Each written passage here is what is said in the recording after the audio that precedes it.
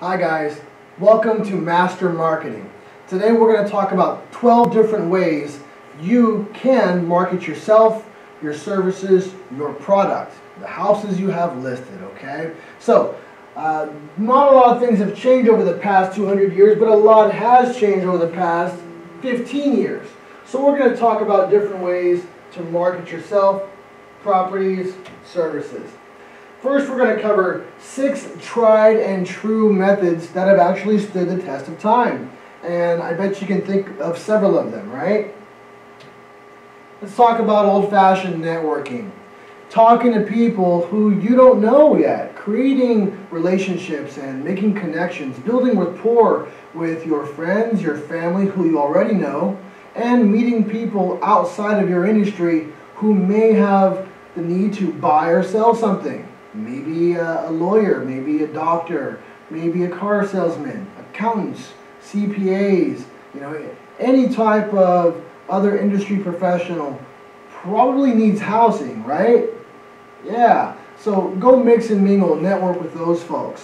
One of the things I like to say to my agents is, everybody in your office, all the other agents who you hang out with, guess what?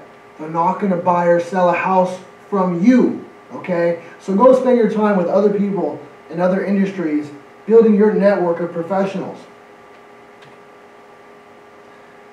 One great way for you to network with other real estate professionals is to go to National Sales Convention. This year we had our National Sales Convention, Ready, Set, Go 2017 in the beautiful city of Phoenix. That was just about a week ago, and I probably made close to 30 referral connections from across the country.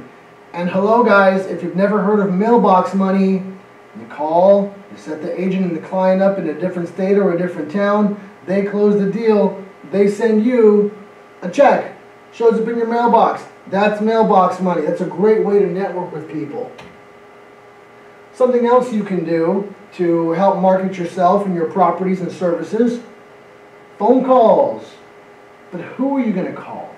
Ghostbusters. I always have to do that, so, you're laughing. I know you're laughing.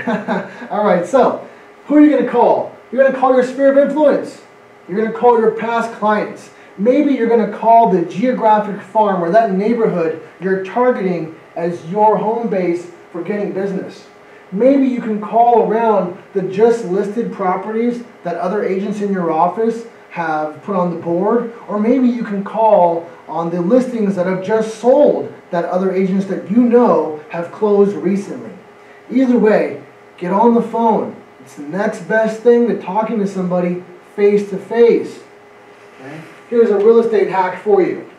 If you're looking for the needle in the haystack, which we all are, expired listings and for sale by owners, they are the needle in the haystack. Expired listings already tried to sell their property, and guess what? They failed. The only reason why, in my opinion, a property would expire in today's hot market is because the agent who they hired didn't do any marketing, they didn't do any type of correct pricing strategy. Maybe it's worth $500, but they decided to list it for $675. Or the property wasn't easily accessible to other agents. I'm sure you've seen this on the MLS before. Only show property Tuesdays between 11:30 and 11:45. Thursdays from 8:30 in the morning to 9:30 in the morning. And on Saturdays, only from 1:30 a.m. to 1:35 a.m. Now I'm being extreme there, but you're going to see some things on the MLS where it's like, geez, how do you expect us to show the property? Now, that's my personal opinion. No necessarily truth to that. Now, for sale by owners, guess what? They already have their property for sale. 96% of them didn't know that they need us to close the deal. So why not stop by that for sale by owner, knock on the door, maybe get a phone number from your title company and try to call them to see if you can tour the property, see if you have any buyers that if they had a buyer, you'd be able to get some type of broker co-op for. Okay, so expired listings and for sale by owners, those are the needles in the haystack, and if you don't have anybody else on your list to call those guys, okay? Let's keep going here. Oh, before you get on the phone and call people, you probably want to know your scripts and dialogues. Here's a sample script. Talk to your office manager or your coach about getting some updated scripts and dialogues. Something else that you can do to market yourself, your properties, and your services, well, open houses. That is your retail store, guys. That's your retail store. Have you ever worked in retail before? Maybe, maybe not. But if you have, you know what I'm talking about. Let's just say you worked at the Gap, okay, in the mall. When somebody walks into the Gap, what do they want to buy? Computers? Sporting goods? Probably not. They're in the Gap to probably get some clothes, right? So imagine when somebody drives their car around town, they stop, park their car, get off, see an open house sign, knowing that you're inside waiting to talk with them, and they walk in anyways. Isn't that a great opportunity to start a conversation? They're voluntarily walking into your open house, aka your retail store. That allows you to create conversation. They expect it, they anticipate it, and they know they're going to talk to a real estate agent just like you when they walk into that open house. So, if you can, please invest in 10, 20, maybe even 30 open house signs, and if you take good care of them, they'll last you years. If you have nothing going on during the weekends or during the weekdays, I suggest you do open houses. It's my #1 thing that I suggest new agents do. If you got nothing going on for yourself right now, invest in open house signs and open a retail store in a neighborhood that you choose. Here's a little tip. Don't do open houses on ugly properties, okay? Do properties that are nice, that are rehab, that look great, that show great, in good neighborhoods. That way, you get good clients who are looking to purchase in neighborhoods just like that. Now, you may not always get the client to sign in on your login sheet or things like that, but you're practicing your skill, you're getting better at it every time you do an open house, and sooner or later, somebody's going to like you enough to hire you and help you. You help them get their house. Let's talk about something else here, okay? This is tried and true. It's been going on for decades now. Direct mail. Direct mail isn't cheap, okay? It does cost. You know, stamps are, what, 49 cents, almost 50 cents now, something like that. And they're only going to go up, okay? So, it's not cheap, but they are effective. They're a great way of getting your name out there to your preferred neighborhood that you want to target. They're a great way of staying top of mind for your past clients. They're a great way for you to meet new people and for them to get acclimated with you in that neighborhood. So, direct mail is great. Little real estate hack for you. I'm going to help you save a lot of money. USPS.com. Every door direct mail, or EDDM. EDDM, you start a business account on USPS.com. You go to EDDM, and then you'll notice that in every zip code, there's mail carrier routes. Now, with EDDM marketing, you have to buy the entire mail route. But when you buy an entire mail route, it's not 49 to 50 cents a stamp. It's just 18 cents per mailing. And those can be jumbo size, they can be small size. Whatever you do, try to take advantage of this awesome program that the United States Postal Service has for you, because we all like saving money, right? Keep our overheads low, keep our profits high. I implore you to check out USPS.com, every door direct mailing. It'll save you a lot of money when it comes to your mailers. Here's a sample of what it looks like. You're going to log on here. This is the greater Los Angeles. I know it's tough to see in the video, but you're going to see the little zip codes, and once you click on the zip code, it will open up all the mail routes, and it'll tell you how many houses are there. It'll tell you exactly how much money you're going to need to spend to mail those out. Be sure to look at the EDDM guidelines before you jump in, because you want to make sure your postcards are up to the EDDM standards, and you also have to have a little EDDM label on the top corner for bulk mailing. So it's a great tool. I love it for geographic farming. Let's talk about this one, yeah? National Association of Realtors Buyer and Seller Survey of 2016 says that 9% of all buyers who found the property they closed on, found it because they drive around neighborhoods they like. They call a yard sign, speak directly to the listing agent, and make a deal.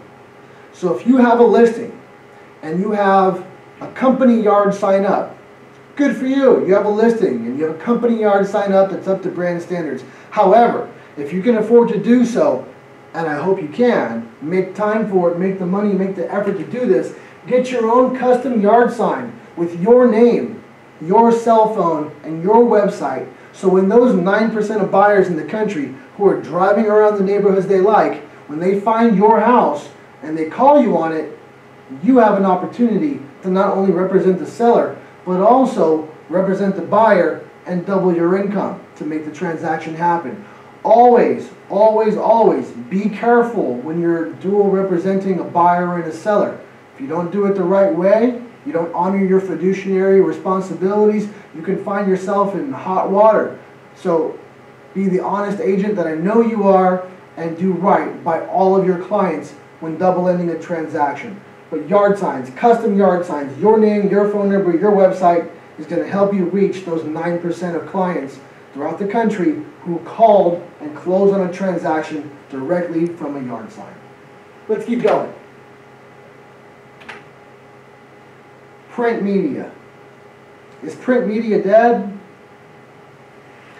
National Association of Realtors says that less than 1% of all buyers who closed on a property in 2016 actually found the house they purchased via a real estate magazine or real estate newspaper section.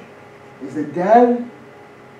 Well, not necessarily, but you can do this if you choose. It's a great way to stay top of mind. It's a great way to put your name out there. But in my opinion, it's not the best way for you to close transactions. In my opinion, if you have an option to either do print media or to go out there and buy more open house signs, go buy the open house signs. We still cover print media. You obviously see our ads in the LA Times and the Press Telegram and other newspapers, and you see a lot of our agents promoting their listings and themselves and services in those real estate magazines. So they're not bad. But imagine if you have a print media piece going out there, like a magazine, the magazine deadline is on the 15th of the month, and the magazine won't actually get printed and distributed until the 1st of the month. Now, if you're doing exactly what all of our boot camp classes are telling you, you're going to list the property at the right price. You're going to have a full marketing blitz in place for the property, and you're going to be doing lots of other activities to bring attention to it. If you do all that stuff, by the time your print magazine hits the local Albertsons or Ralph's grocery store, the property's probably going to be sold. And when people call you on it, they're not going to be interested in what you're trying to sell because the house they're calling on is already gone. So take that with a grain of salt. If you haven't tried it out yet, go for it. But here's ways you can do it. Newspaper advertisements, real estate magazines, bus benches are still super cool in your neighborhood. Okay? Neighborhood billboards. Shout out to the mother and son team over there in Downey. They have their boards all over the place. Great way to stay top of mind. How about community newsletters? If you go to church a lot, you know, they have the Sunday paper that goes out at the end of every program, so maybe you want to advertise there. How about property flyers? Property flyers are print magazines, print media, aren't they? You can print out property flyers and you can go door to door knocking, giving somebody information about a listing for sale, a listing coming up for sale, or how about just a neighborhood market analysis on a monthly or quarterly basis to make sure people know that you're bringing in something of value. Your business cards, you don't think those are print media? I take a lot of time and pride in the way my business card looks because when I hand it to somebody, that's my calling card. It should say, you know, everything about you on the card. Professional, classy.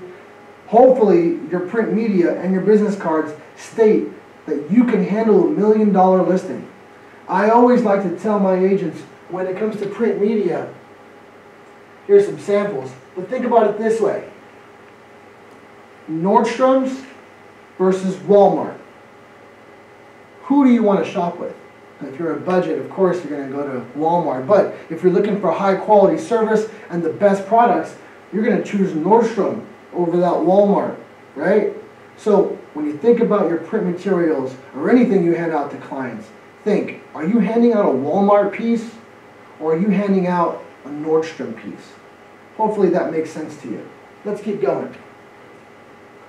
We're going to talk about a couple of cutting edge strategies here that hopefully you have the time or wherewithal to go to YouTube or Google and research it a little bit more to figure out how these programs might be able to help you increase your business. Let's keep going. Obviously, multiple listing service is a great way to market your listings.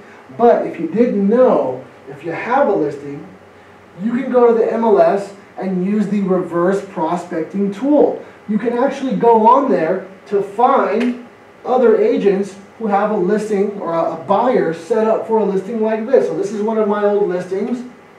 And when I use the reverse prospecting tool, I see a laundry list of people who have clients set up on the auto email system specifically for a property like mine.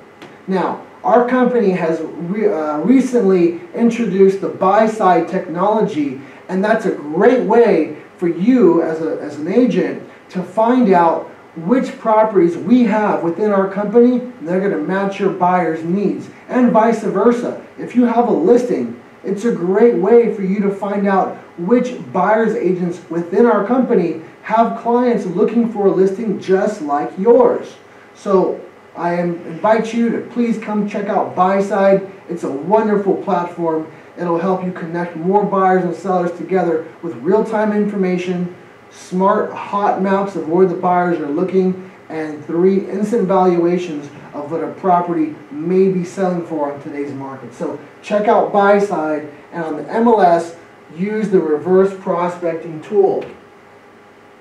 Let's talk about some other things that might be able to help you increase your business.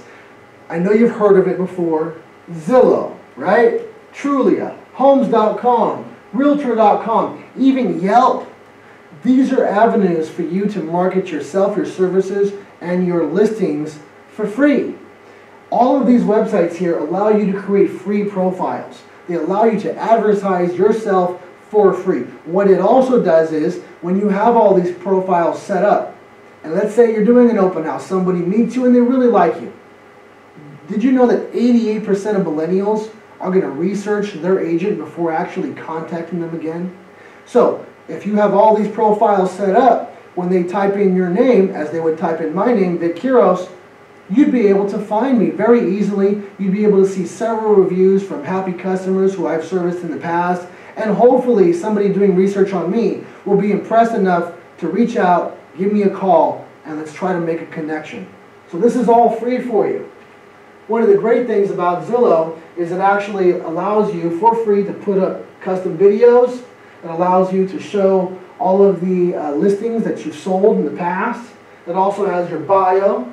This is my Realtor.com profile, and the bio is exactly the same across the board. This is my Yelp profile. Everything is the same. It's a great way to get clients. Real Estate Hack. All these portals allow you to input, or your clients, they allow your clients to input reviews about you and your services. And it's a huge thing, right? We use Yelp and Google for everything from finding laundromats to restaurants to night spots, bars, fun things to do, hiking trails, and all this good stuff. Why wouldn't you put yourself on these review platforms so somebody can do the research and find you and find out how great of a realtor you are and how you can service them? So it's a great thing to do. Again, 88% of millennials will research you before hiring you. And if you're not on these platforms and you have 0 reviews, they're not going to hire you. That's got to change. Here are some sample reviews here. And one review in particular, let me see if I can find him. Right here. Evan Robledo. He's never going to watch this, but shout out to Evan for this awesome review. He says, Victor was a true professional and a pleasure to work with. I came into contact with Victor when I saw his profile on Realtor.com, which had great reviews. That's what it says. He found me because of Realtor.com and my testimonials. So, if it can work for me, it will definitely work for you. Let's switch gears a little bit, guys. Email marketing. Back in the early 90s, you got mail. That was cool, right? Nowadays, you're like, dude, I got so much mail, so much email, I don't even want to go through all of it. However, to be an email ninja, you're going to need to have roughly 17% open rate. Okay? 17.5% open rate means you're an email ninja, and lots of people are opening your emails. That's a good thing. Now, on our BHHS Resource Center, there are newsletter templates. There's 4 every month. That means you can copy and paste a story that is real estate related, fun and light, that you don't have to come up with yourself. Copy and paste it from the Resource Center, slap it into your resource email marketing plan, and send it off. The biggest thing you want to do when it comes to email marketing is you want to make sure that they see your name, and in the email subject line it has something to do with real estate, something to do with homes, property, investment properties, something like that. Because think about this. If you're an email ninja and 17.5% of people are opening your emails, what's going on with the other 82.5%? They're not opening your emails, right? So imagine this. You're on the 5 freeway and you see that big red truck pass you. Okay, it's got the polar bears on it. Red and white truck, polar bears. What are you thinking? Coca-Cola, right?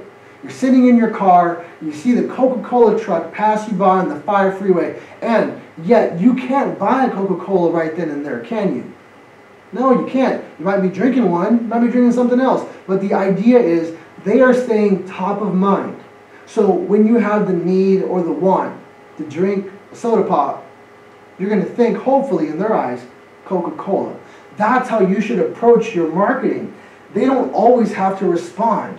But if you're staying top of mind, consistently in their face, when they need to buy or sell a piece of real estate, when they want to buy or sell a piece of real estate, they know you're an option. It doesn't necessarily mean they're going to use you, but it means that they know you're an option and at least you have a shot. Okay? So never stop marketing, even if they don't open it. Them seeing your name and having something to do with real estate in the email subject line is huge for your business.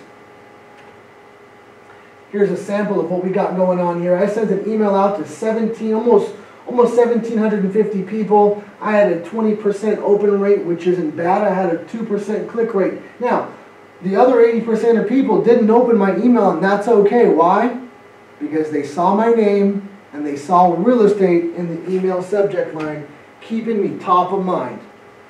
Let's keep going here. I know you know about social media. You know about Facebook. You know about Instagram. You know about Twitter. I think that LinkedIn is maybe more for professional networking when you're looking for a new job. But also, we didn't include Snapchat here. That's another way for you to stay top of mind and market yourself for free to people you're already connected with. Okay, so try to get on these platforms. There's tons of videos about how to do it. We do classes on these regularly, so hopefully I see you in one of my classes and I show you the details and the ins and outs of how to use social media to your advantage.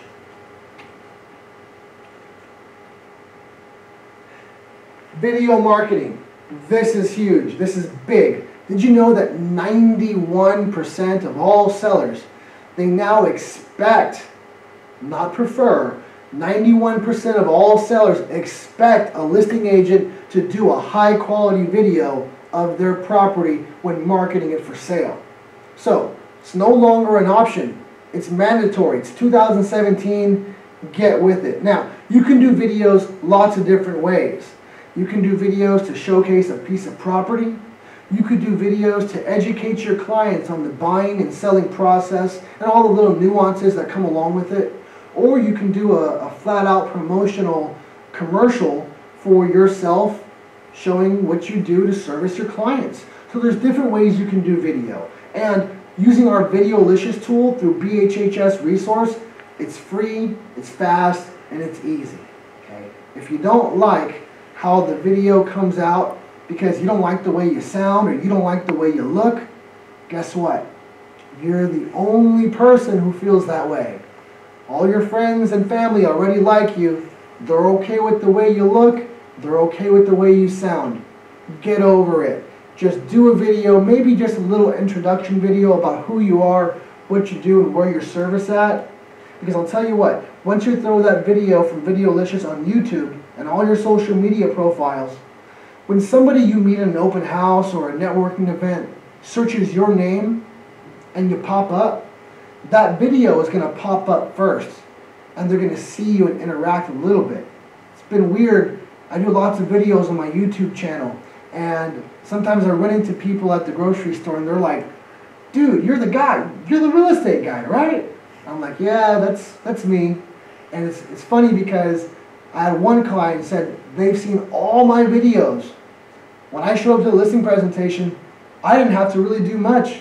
Just explain the contract, make sure they knew they were paying me 6% commission on the listing. They signed away, and I was done with it. Video is a great way to keep yourself top of mind and make you the subject matter expert in real estate. I hope that you take all of these different ideas and implement them into your marketing plan on a weekly and monthly basis. Hopefully it helps you grow your business. Thanks for watching.